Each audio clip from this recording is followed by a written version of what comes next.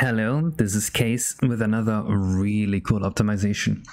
This time it's about memory allocation and alignment actually.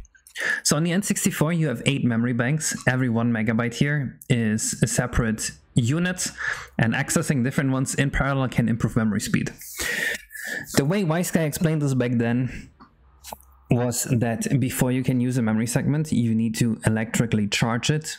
This is called pre-charge or activation.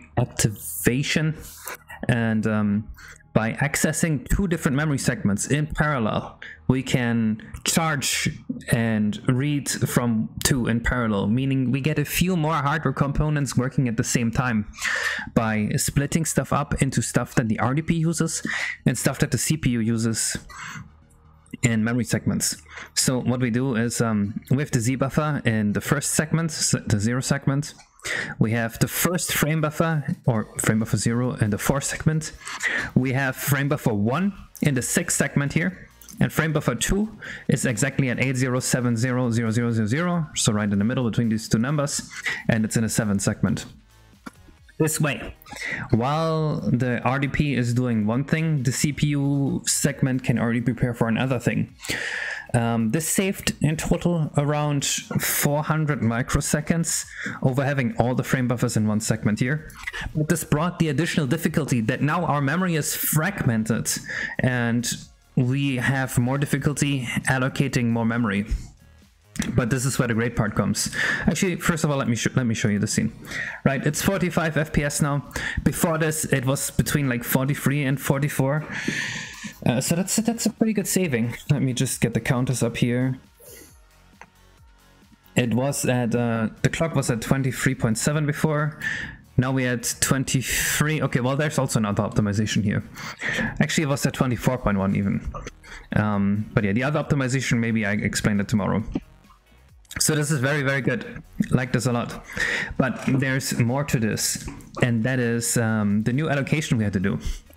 So I wrote my new case pool. That's, I don't know how to call it.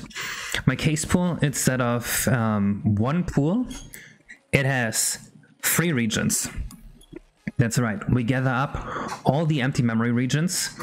So first of all, the pool was just in this region before. So we still have the area after the first frame buffer until the area before the first frame buffer as the main region. We call this the left pool. And then we have the area after the second frame buffer to the end of memory as the right side pool. Before this was one pool. And then additionally on top of that, we have an emergency memory pool. And that is an area that was entirely empty before this. So this is an additional almost a full megabyte that went unused before.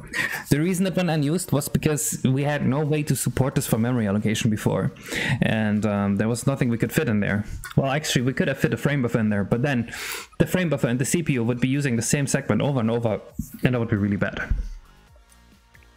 So with this case pool, we can allocate all this at the same time, and we get a lot more memory.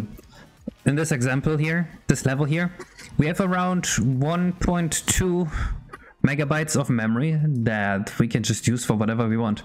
Before that, we had around 0.3 megabytes of memory. So we almost got a full megabyte of memory more, meaning the levels can have more details, the game runs faster, and it's a little more versatile in what we can do with it. Awesome. I hope to see you in the next video, blah blah blah, YouTube outro. I just have to talk a little bit so that when the end card shows up, it doesn't go over anything important. Goodbye.